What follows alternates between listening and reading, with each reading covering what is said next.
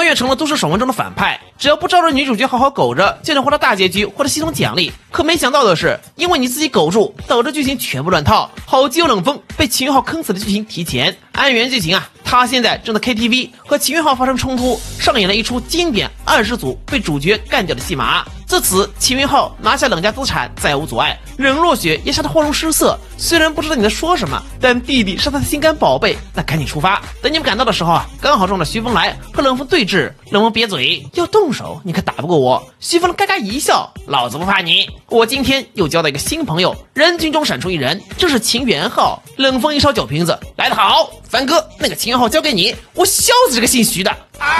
秦元浩是在飞笑，就等着你们动手呢。你冷汗都下来了呀，这酒瓶子有毛用啊！咱们面前站的可是大男主，边疆战神，这 KTV 所有保镖混一起，都不过人家一根手指头打的。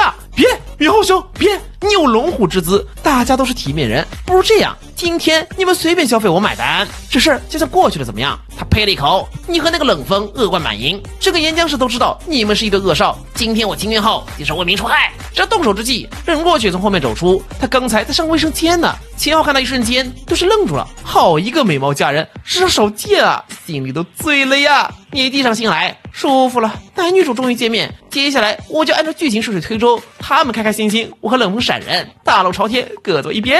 你们介绍，秦昊一拱手，冷小姐幸会。冷若雪听到你的心声，气了一板脸，都不带搭理他的。这时候徐峰来跳出来，妈的臭娘们儿，上京和萧凡合伙起来套路我，别当我不知道，秦兄帮我干翻他们。今晚我给你找10个姑娘，保证水灵。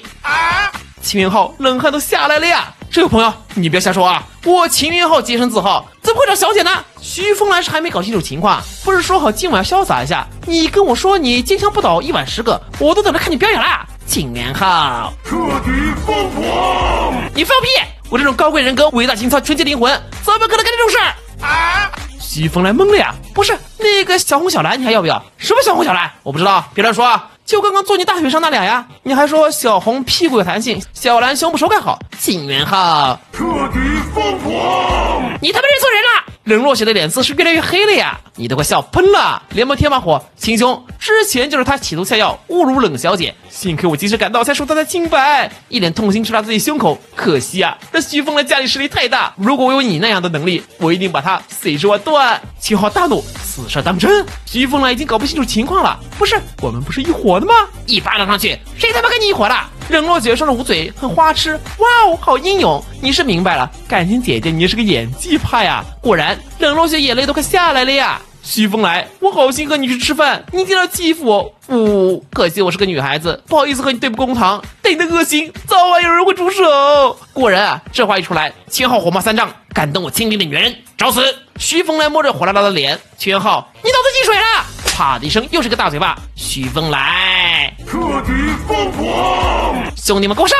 你连忙拉着冷家姐弟出去，果然包房里传出叮铃咣啷的响声。2分钟后，秦昊拍拍手掌出来，包房内是躺了一片啊，温和道：“我也是偶然遇到他，没想到是个小人。冷小姐请放心，有我在，今后他绝不敢再靠近您半步。”看两人正常聊天，你是真的开心呀，舒服。剧情终于走向正轨，接下来就没我事儿。冷大小姐，你就好好跟真命天子聊天，乖乖待在后宫吧，我不打扰，我先走了啊。任若雪是恨得直咬牙，这小凡简直无耻！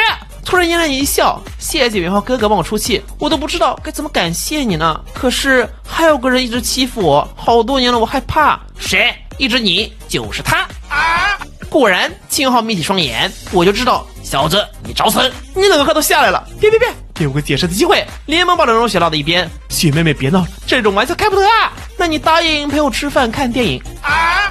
不是，我们已经分手了，现在桥归桥，路归路，当初是你要分开，分开就分开，可现在我想用真爱把你哄回来啊！看不远处秦元浩王八这气不但升腾，你冷汗都下来了呀！一场电影一顿饭，然后我们各走各路，你就这么讨厌我啊？不是，姐姐我怎么会讨厌你呢？你这么漂亮，我只想活下去，不要挣扎，这是我为了活下去的挣扎呀！冷若雪虽然没听懂，但她不讨厌自己，还夸我漂亮，哈耶！于是对秦昊一顿解释，他舔狗一样笑。那我们去喝咖啡？哦，我不喜欢喝咖啡，我还约了樊哥哥吃饭看电影，后会有期，拜拜！拉着你的手转身就走。你更想挣脱，结果就听到一句敢挣脱我就让他打死你，你是真的要吐了呀。第二天你想明白了，为啥我总成为秦淮的对手，就是因为我还站在这个位置上。只要我让萧家收缩到主角提不起兴趣的程度，成为二流三流企业，社会关系一变，跟几位女主的交集也会变少。对，现在目的就是狠狠亏钱。于是乎在公司开会时，诸位财务报告我也看过，现在就对近期有贡献的员工嘉奖，我们要整资。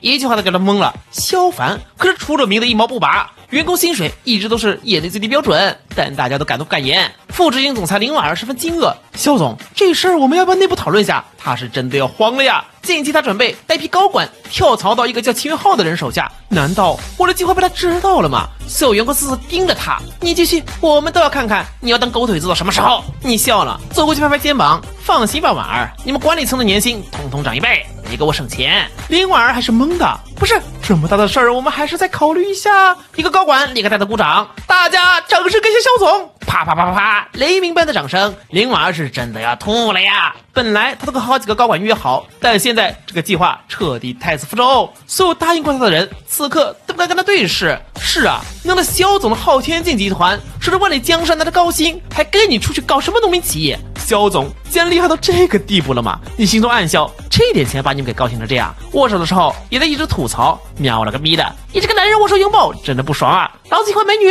旁边的范雅柔扑哧一声笑出声来，你笑什么？长公子没你的份！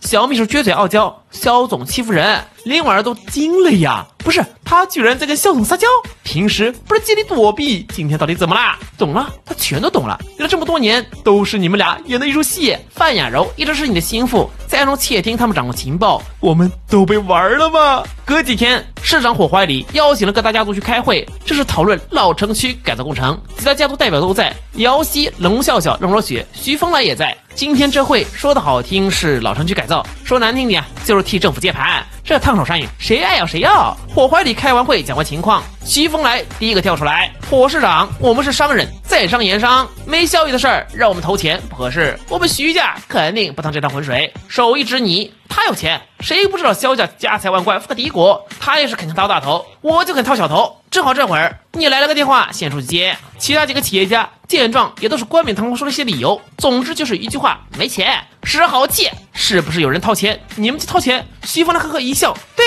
萧凡掏我就掏。好，秘书给徐家记下来，这事儿就怕有人开头，剩下的人难做人啊。但哥哥也都表示，只要萧总掏钱，他们就掏。正好这会儿你打完电话回来，徐风来嘎嘎一笑，小凡，你怎么一开会就接电话？对火市长一点尊重都没有。我们大家都表态了，你呢？他是失准了呀，这恶少怎么可能掏钱？黑心商人一个。可你这是哈哈一笑，我从小在盐庄长大，虽然没什么才华，但也知道忠义二字怎么写，忠君报国之心还是有一些。这项目我萧家接盘，出资500亿啊！大家都懵了呀。徐风来放声质问，可你这是呵呵一笑，在商言商不错，但我不仅是商人，还是个企业家，这么辛苦赚钱，就是为了能在关键时刻回馈社会，造福家乡。火市长一鼓掌，好！徐风来是冷汗都下来了呀。这萧凡出资500亿，他最起码出资50亿啊！最后耍无赖，好说歹说磨到3000万，但也是真的要吐了呀！怎么来开个会就要砸进3000万？回去还不得被骂死啊！瑶瑶这时候也表态，我们姚家